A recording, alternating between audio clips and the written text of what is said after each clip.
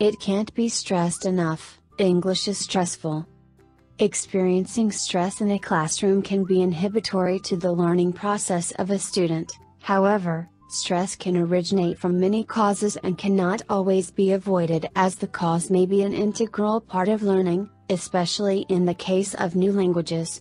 Students learning English will have to learn to accept and overcome stress as part of the process if they hope to not allow stress to inhibit their learning.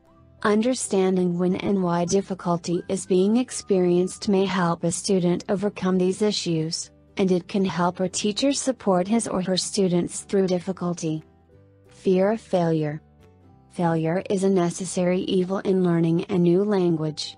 Because of the many aspects involved in language learning and because language is developed through the formation of habits, mistakes will be made and are meant to be an educational opportunity rather than a stressor. However, for those that fear failure and mistakes, the necessity to make mistakes and the time period before being adequate in a language may be stressful. This characteristic of learning English can be difficult to develop an actionable plan as a teacher, but one step that can be taken is encouraging the effort even when mistakes are made. It is important in these situations to pander to the confidence levels of the students, otherwise, students may lessen participation. Ensuring the participation and practice of students is key to creating an environment that allows for habit formation and that builds an atmosphere conducive to learning. Miscommunication. Another issue that could be faced by ESL students in the classroom is not being able to adequately communicate a message or idea. While students may have a general idea of what they want to say, they can still have trouble forming the right statement or question to put their message into English. Whether this issue comes from a lack of grammar knowledge, vocabulary, or both, frustration can build within a student, and they may, therefore, feel that they are being left behind. They may also lose confidence in their abilities. This could eventually lead to giving up. Inability to communicate can also be difficult to notice or address as a teacher and could go on without a teacher's knowledge because it could present itself as unwillingness to participate or communicate. As a teacher, ensuring equal participation, not allowing a student's native language to be used, and correcting or informing in a manner that is encouraging and that builds confidence can ease a student's stress and frustration. Patience is also important in these cases, and if the student requiring extra time or attention begins to hinder the educational quality of the class, outside attention may be necessary to appropriately aid in the student's development. Presentation.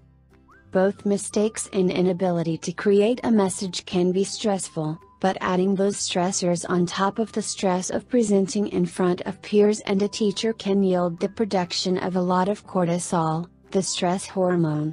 Whether in a large or a small classroom, public speech and presentation is a common fear among people. In the setting of an ESL classroom, students must present and participate in order for a teacher to have a sense of strengths, weaknesses, growth, and inhibitions. It is also necessary for students to participate vocally in order to learn and practice the language they have studied. However, feelings of embarrassment, stress, frustration, and anxiety can arise in students when prompted to present. This is especially true if a large portion of their grade is dependent on the presentation. Ignoring the stress that can be caused by a student by fear of presentation and allowing students to participate less can inhibit a student's learning by not developing a strong, positive relationship with learning English. While this is a difficult issue to address retroactively, a proactive approach may have better results.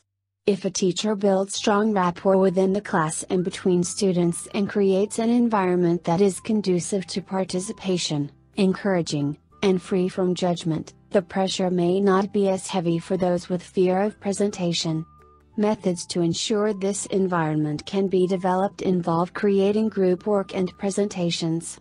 This may allow students to slowly develop confidence in presenting in front of their peers.